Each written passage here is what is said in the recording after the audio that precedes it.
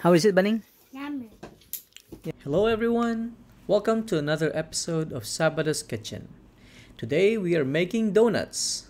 This sweet confection is not only a hit to kids, but to those young at hearts too. Let's start with the ingredients. We will need 4 cups all-purpose flour, 1 cup milk, 2 eggs, 1/4 cup sugar, 2 teaspoons of yeast, 1/4 teaspoon salt, 1/2 teaspoon vanilla, 1/4 cup butter. First is combine all the dry ingredients. Start by mixing the all-purpose flour and sugar, followed by the yeast and salt, and make sure to mix well. You can actually use a mixer if you have, however in this case we didn't have one.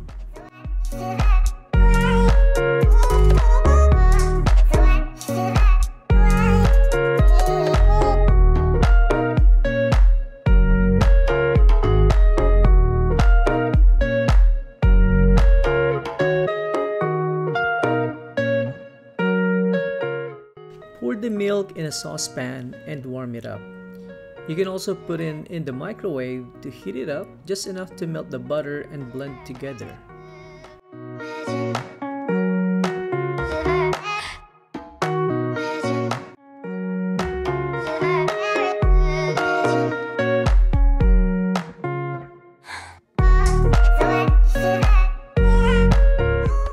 Now pour the milk in a saucepan, or in this case a bowl, and add in the butter.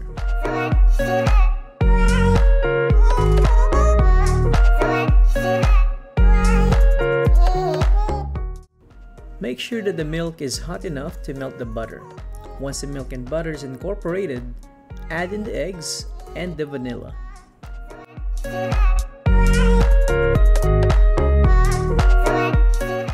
Time to mix the dry ingredients with the wet ones. In a large bowl, put in the dry ingredients and make a well, then add in the wet ingredients.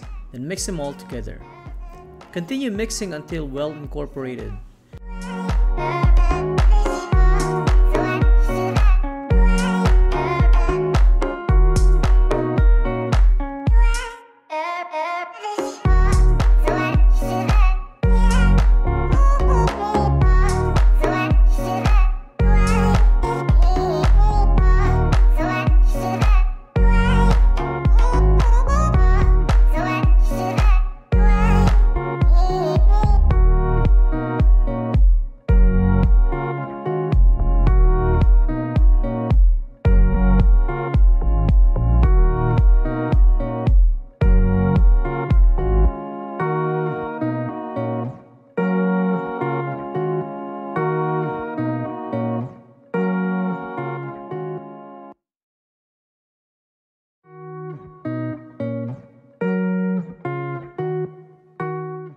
Then time to use your hands. Knead the dough until it's elastic. Make sure to have some flour next to your working space if in case it gets too sticky. The flour would help ensure that it doesn't get messy while kneading the dough. You can tell that the dough is ready once it feels soft and pillowy.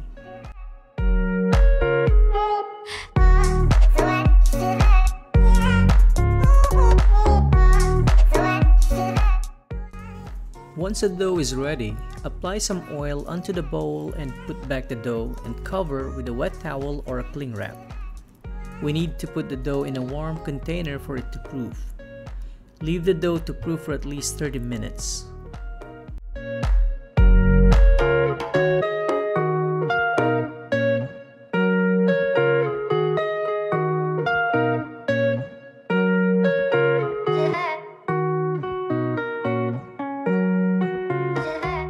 After 30 minutes, sprinkle a bit of flour in your workspace and bring out the dough. Knead the dough a little bit more, and with the use of a rolling pin, flatten the dough to prepare it for shaping.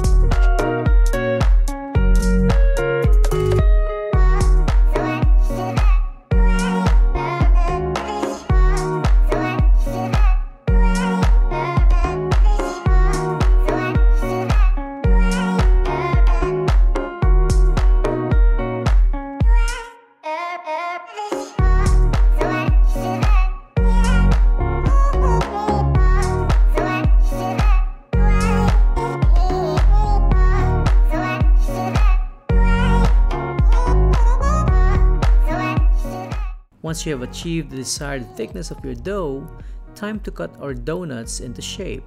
Just a tip, if you don't have any donut or cookie cutter, you can use your drinking glass at home or anything that is about that size. Make sure to cut your shapes as efficient as possible. Don't worry about the excess dough, as we can knead them again and flatten to make shapes. Once you have created your shapes, you have the option to take the shaped dough as it is or get a smaller object to put holes in your donuts. Besides, donuts wouldn't be donuts without holes, right? Here we used icing pipes to cut our small donut holes. Just go through all the shapes, making sure that you're putting the hole right in the middle of each cut. For the small cut dough, you can either knead them back with excess dough or use them as is to come up with munchkins.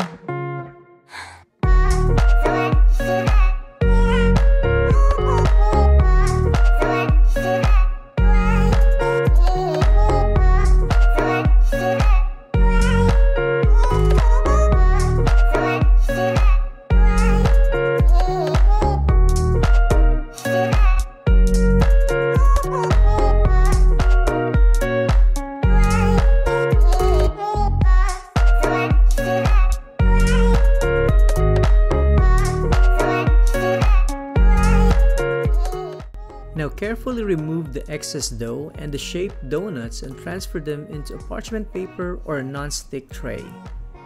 Then we can either proceed to fry our donuts or cover them with cling wrap as we shape the rest of our dough.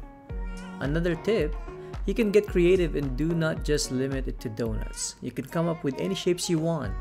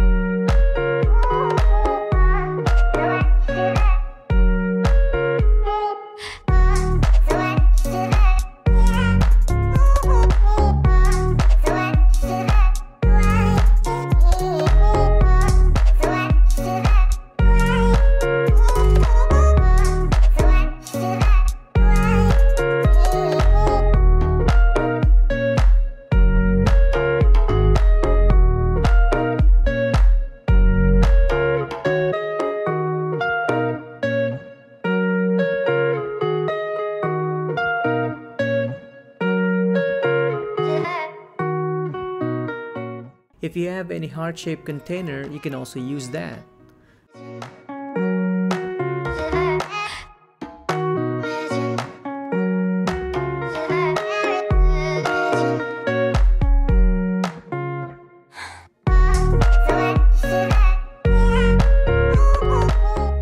Or you can even make twist bread rolls and pretzel shapes if you are creative enough.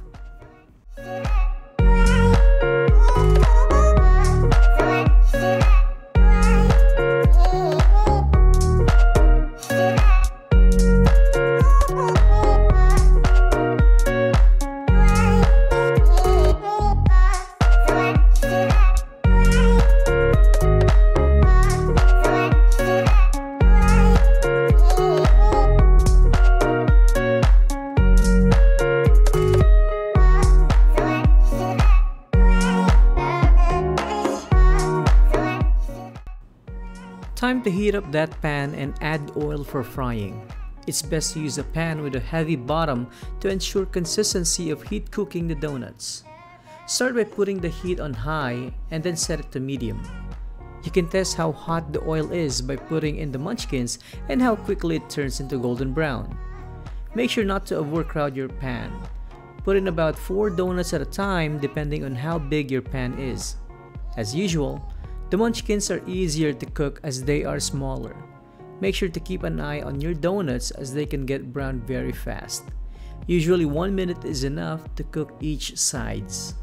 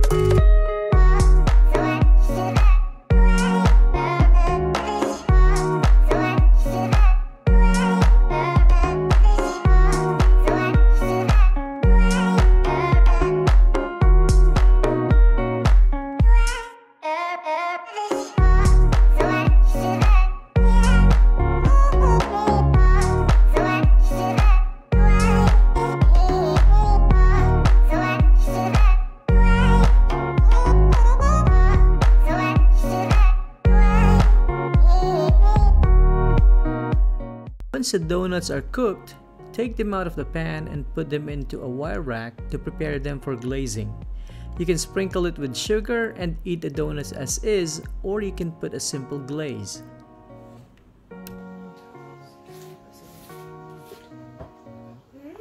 Huli ka! For our donuts, we are using a couple of simple glaze. First glaze was melted chocolate bar. You can have a normal Cadbury Dairy Milk chocolate bar or any bar you want. All you need to do is to put it in the oven and melt it for glazing. The white glaze is a combination of a 1/4 cup of full cream milk and 2 cups of icing sugar. Use a whisk until glaze is smooth. When dipping the donuts into the glaze, make sure that the donuts are well cooled and that can be handled to ensure that the glaze sticks to the donuts, and then put them back to the rack.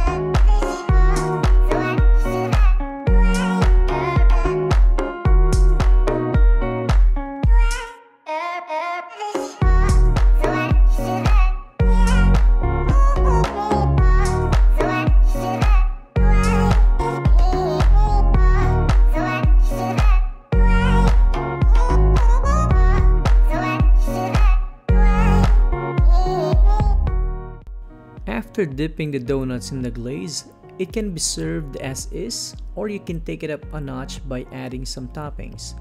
You can put your favorite M&Ms, crinkles, ground nuts, cheese, or any toppings you want.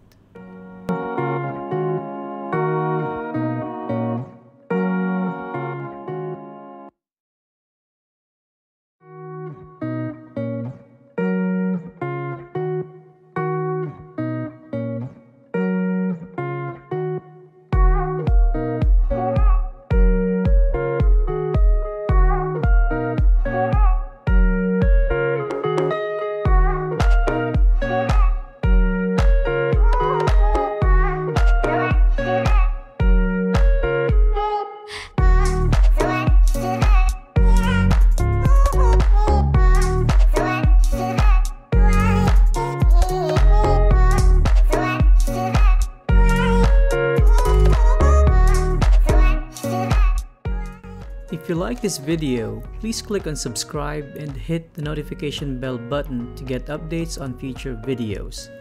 Hit the thumbs up button and leave a comment also below.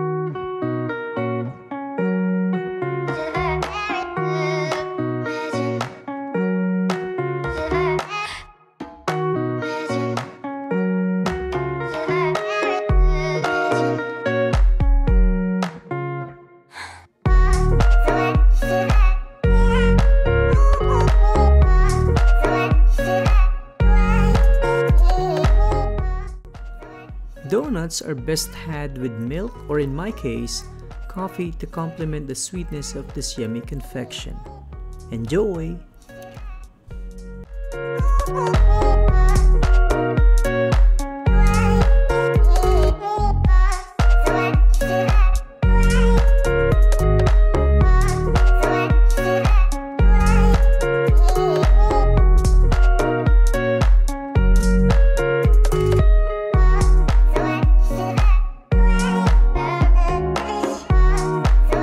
Yeah.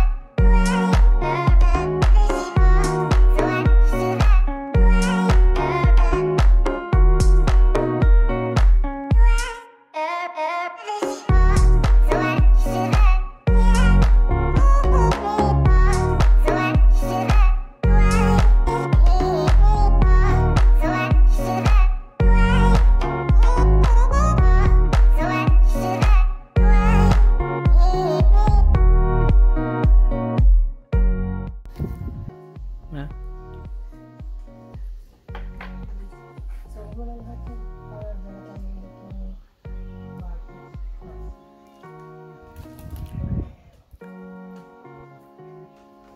How is it? Can I wash my hands? Go.